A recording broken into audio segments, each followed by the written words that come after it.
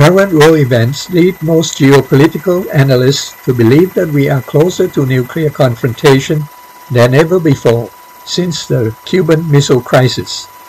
After the start of Russian invasion of Ukraine early this year, the world has witnessed threats of using nuclear weapons by leader of Russian Federation, Vladimir Putin. Fighting a nuclear war is unthinkable, of course, but if this were to be the unavoidable choice, what is the premier weapon system that the United States has in its current inventory, designed especially for an all-out nuclear exchange? This is the Fleet Ballistic Missile Submarines, or SSBN, which stand for Ship Submersible Ballistic Nuclear. This is the Ohio-class submarines which are capable of carrying 24 Trident II D5 submarine launch ballistic missile, capable of carrying up to 14 multiple independently targeted nuclear warheads of 475 kiloton yield explosive power each, and therefore making them capable of destroying hardened targets.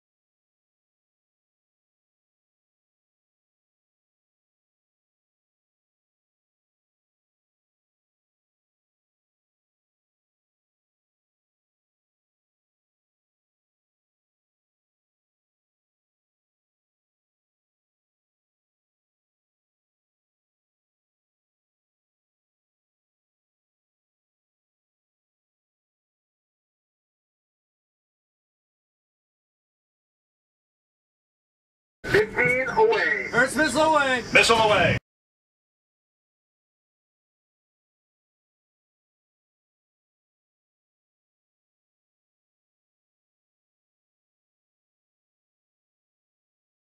Trident II D5 SLBM has a range of more than 4,000 nautical miles, or 7,400 kilometers, and is extremely accurate. In the terminal phase, the speed of the missile is approximately 18,030 miles per hour, or Mach 24.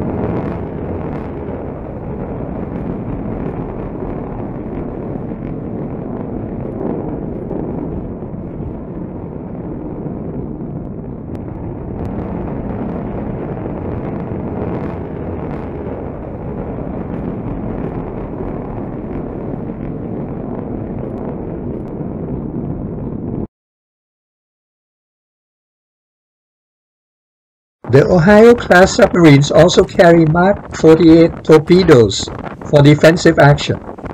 These submarines are 30 years old and are very capable, very effective and reliable part of the Triad Nuclear Deterent Weapon System of the United States.